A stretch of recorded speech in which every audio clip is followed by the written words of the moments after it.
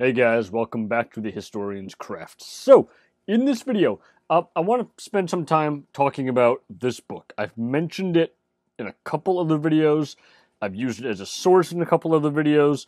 And that is Tonio Andrade's The Gunpowder Age, China, Military Innovation, and the Rise of the West in World History. Okay, so based on that title, you probably are assuming by now that it is covering, gunpowder history, the concept of gunpowder empires. So going along with that, probably the Age of Exploration, Chinese history, Western history, and military history, and the history of technology as well. And you're not incorrect. It is. But what makes this book interesting, okay, and we'll talk more about this in a minute, is that it's located inside of this broader historiography that deals with this thing called the Great Divergence.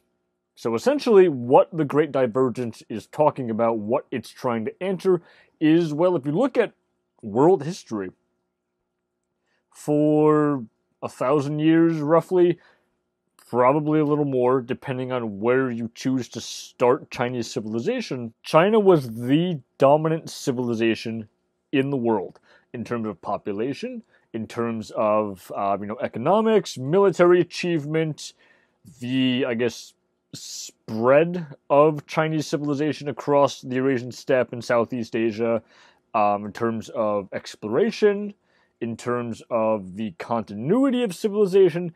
China was like the big guy on campus. China was the civilization that if you were going to place a bet in the year 1000 as to which civilization would end up circumnavigating the globe, colonizing the Americas, basically developing the modern world as we understand it today, you would be an idiot to not bet on China. But that's not what happened, right? It was the West, specifically Western Europe, which took that place. So the point of the Great Divergence is, well, if China was this dominating civilization for centuries, if not millennia, what the hell happened? So the Great Divergence talks about, well, if China was the dominant civilization for so long, but after about 1400, 1500, 1600, roughly, the West became dominant, well, then what happened? Why was this? Is it really correct in examining this question to, view China as declining or just being partially eclipsed for like a critical 100 years or so? There are multiple ways we can address that topic. There are multiple ways we can study it. And probably the two best known ways of doing so are through economics and through military history. So that looks at stuff like wage increases, the rise of unions, patterns of trade, patterns of colonization, guns definitely, naval technology definitely, etc. And there's nothing wrong with any of those approaches, but any one approach, and this is where this book comes into play, will necessarily look at specific kinds of evidence, and it will examine the trees instead of examining the forest, as it were. So this is where Tonio Andrade's The Gunpowder Age comes into play. Because what it does, okay, is it offers a fairly useful correction to how gunpowder and how the gunpowder age is studied, and through that it tweaks the traditional argument about the Great Divergence as far as this stuff, gunpowder tech, is concerned. So then that begs the question, well then what is the traditional argument? The traditional argument basically is this. So gunpowder shows up in Chinese records in like the late 800s, early 900s, like that period, around there. After it shows up, the standard narrative that most of us learn from like textbooks and in school is that, well, the Chinese didn't really do anything with gunpowder. They made fireworks, they made some explosives, they had kites that used it to freak out nomads, but gunpowder leaves China, right? This is probably what we all know. And it shows up in Europe by traveling across the steppe and through the Arab empires by like 1200. Probably around there. There is an argument for an independent invention that's not really well supported. Basically, the argument is it leaves China, shows up in Europe. Europeans, though, they do the thing that Chinese don't do. They use guns to devastating effect. They drastically improve firearm technology, and they use it to help establish both old and new empires in the sense of old imperialism focusing on like the Americas, and new imperialism focusing on Africa, Southeast Asia, and East Asia.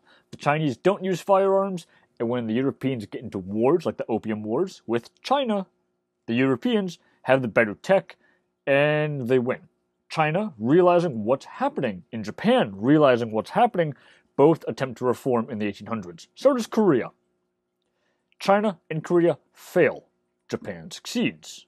And it leads to European and Japanese imperialism in East Asia. So that's the traditional argument. But what Andrade does in this book, okay, and this is what makes it so interesting and so important in this debate, is he takes another look at the evidence, and he looks at more Chinese evidence than had been looked at previously as far as military history is concerned, and he critically evaluates a lot of the present literature on this topic, and he comes to a different conclusion. So what makes this book stand out is not only the research, but because it blends brilliantly military, economic, technological, and global history. Typically, in the Great Divergence debate, those things are looked at separately. And in combining them, what he finds is basically as follows. During the Chinese Song Dynasty, East Asia enters a period of what he calls the East Asian Warring States era, in which gunpowder tech plays a key role, especially in the wars between the Song and the Jin dynasties. When the Chinese are fighting in Korea, it makes its way over to Japan. So this is like a gunpowder age in China. The 1200s, 1300s, 1400s, like that period. The Mongols use it, as is fairly well known, to conquer China and to attack Japan. But the Ming Dynasty, which arises in like the mid to late 1300s, which throws the Mongols out, uses gunpowder as well. This is the thing you don't hear too much, and this is what Andrade focuses on in this book. He looked at Ming military manuals, and what the manuals make clear, and he reproduces chunks of them in this book, is that the Ming armies had widespread use of gunpowder units, so cannons, what we would understand to be like musketeers, etc. They're all over the Ming military, and they use it to devastating effect against their enemies to carve out an empire and, in Andrade's view, arguably create the first gunpowder empire, or what we know as gunpowder empires, these large states which are able to exist and have armies based around firearm technology. And he also finds that apparently during the Ming Dynasty, this thing called rotating volley fire, this idea where you have like a line of troops, and you see in, like pop culture movies like The Patriot or anything involving like the American Revolution or the French and Indian War, there are these rows of infantry on one side and rows of infantry on another, and they're just shooting at each other. That's not what you're supposed to do. The way this technology worked itself into the military was called rotating volley. So you have a body of infantry arranged in rows and columns. And what this is supposed to be, and this is what movies get wrong, is that the guy in front shoots, and he either reloads while the guy behind him shoots, or he shoots and he goes to the back of the line and people just rotate. So it's rotating volley fire. This was believed to have been invented by the Dutch and then definitely perfected by the Swedes in like the 1600s-ish. What Andrade finds through studying Ming military manuals is they developed this about 150 years before this thing shows up in Europe. And that's amazing. But then we're back to the same old question. If China was advanced militarily, and they were, technically speaking, they had a better military, quote-unquote, than Europe in, like, the 1500s, why are they dominated in the 1700s and in the 1800s? Right, so we're back to the old question. If China was managing to use guns effectively, what the heck happened?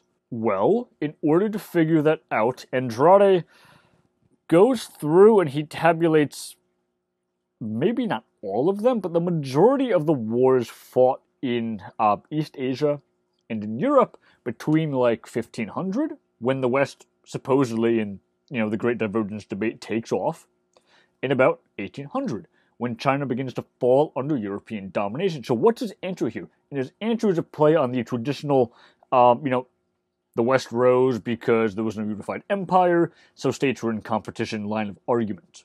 Based on his tabulation of wars, what Andrade discovered, and as far as I'm aware, he's the only person to really have done like statistics like this, what he finds is that European states enter 150-ish to 200-ish year period of really intense, horrific warfare based around gunpowder tech, with the key wars here being the 30 Years' War, which potentially killed more people than any war up to World War I. I have to double check that, so don't quote me. The French Wars of Religion, and the Swedish Deluge, this term for this massive period of Swedish military intervention and armed conflict in like Poland, the Baltic states, and a little bit of Russia, which, if you study Russian history, is one of the